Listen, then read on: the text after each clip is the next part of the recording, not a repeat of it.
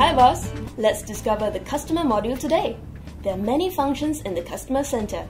It shows you a list of customers and the amounts that they owe you on the left. Select the customer's name on the left and you'll see the customer's details on the right. Okay, let me try to select this customer's name on the left. I can now see the customer's contact details, their opening balance and their outstanding balance on the right. I also see a list of the transaction below that. This is so handy. Yes, that's right. If you hover your mouse over the invoice number, you'll see little prompts which shows you that this invoice is overdue, and it'll give you the next logical course of action.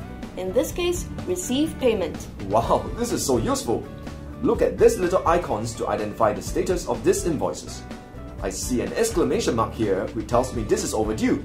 I like this. Okay, now tell me, how do I add a new customer? This is how you do it.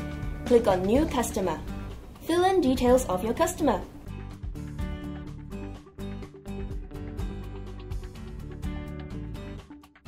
Save your information.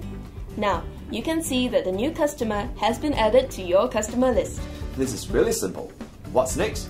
Let me show you how to create customer transactions.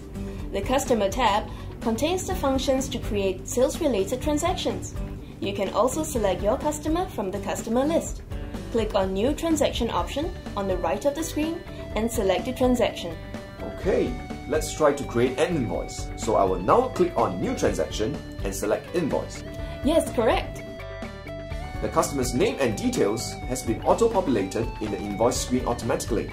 I even see the payment due date. Okay, let me try to continue myself. In New Charges, I will now select the items I'm selling to this customer. And now I click Save. Is that all I have to do to record an invoice? Yes, boss. That's all you have to do.